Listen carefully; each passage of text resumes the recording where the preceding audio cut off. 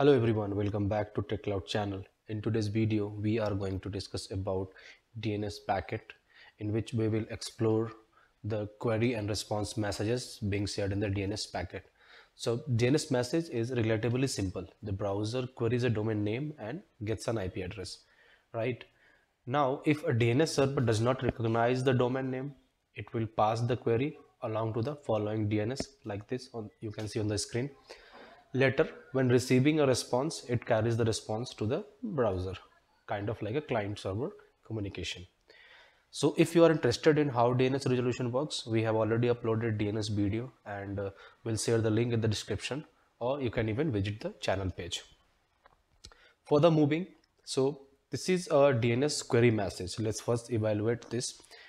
Under the query message, we have transaction ID, flags, question, answer RRs, authority RRs, additional RRs, and the queries. The top you can see is the header, and on the bottom is the actual query here. So transaction ID shows for the matching response to the queries, where flags specify the requested operation and a response code. Questions section, it count of the entries in the query section in the header itself. And then we have this answer RR.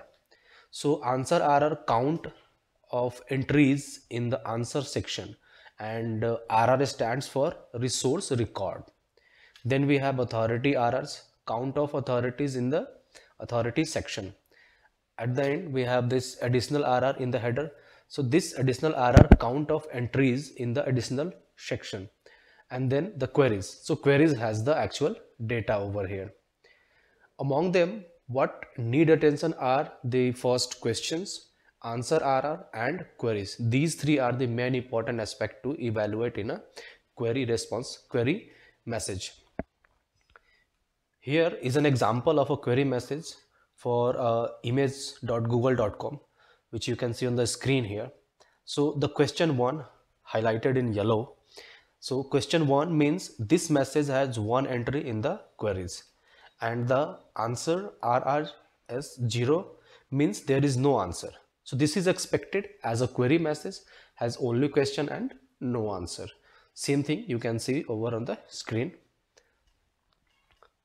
Now let's dive into the entry structure of query, that is merely three sections: name, type, and class. So name basically spell about the domain name. It is just shows the domain name. And the type shows the DNS record type. There are various types in DNS record, like an example A record, CNAME record, MX record, mail record, like this. So these kind of records will show in the type section. And then the class. So class is something that allows domain name to be used for the arbitrary object here. Let me make you easy to understand. So the structure is here, like an example you can see that the name is the requested domain, and which is image.google.com. Type is a record. It's a record message means, and a record is the most basic and the most commonly used DNS record type. Then we have class in, refer to the internet. In means internet. It does not matter much in our browser context right now. So moving on, now here is the interesting part, is how the message codes the name field using dot as a separator, and this example domain can be divided into three groups. So think of it: dot image image dot google google, then .com. In the example marked in blue, the first byte is 05, meaning the following 5 bytes means the image, if you count the number of the letter image, is a 5 letter. That's why it's a 5 byte are the first group of the domain. In the second screenshot, bytes are presented in ASCII code. We can easily decode them into characters like 69 as I, 6D as M, 61 as A, 67 as G, and 65 as A. These are the SCSI code actually.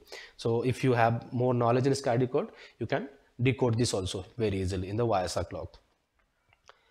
Then we get image out of all these numeric constructs. Following the same rule, we can find the remaining part of the domain, which is Google and com. Finally, so at the end of the domain, we see this 00 marks the end of the section. That is the query with all required information provided by the queries. The DNS server will send a response message then. Now, so this is what actually a DNS query message looks like, and this is how you can even evaluate a Wireshark log and try to find it out that what exactly the log says. Moving on, now next let's see the response message as well. So query message is from a client which sent to the server to get some query information, but response message is something that the client receive from the server end. Okay, so client has those specific frame header along with the query, but same thing we will get in the response, and that will include one more extra thing, which is answer section. So in the same response message, we can see under the header transaction ID, flags, questions, answer error, authority error, and additional error, including queries and the answer as well. So response messages share the same header and queries with an additional field called as answer section. And why does the response message include the origin query section? Because it shows the reference that where it will get to it soon. Now, here is a response example from querying image.google.com. You can see on the screen. So in the message, we receive 3 entries in the answer section. Therefore, answer error is set to 3. You can see in the yellow marks.